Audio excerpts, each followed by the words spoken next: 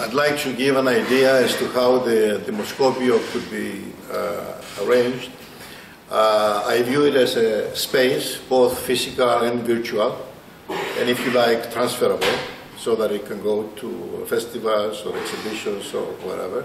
So where a citizen, irrespective of his age, it could be a small kid, could find whatever it's needed to know about being part of the community, how to get involved in the community, what is there for him, is it interesting, and some experiences.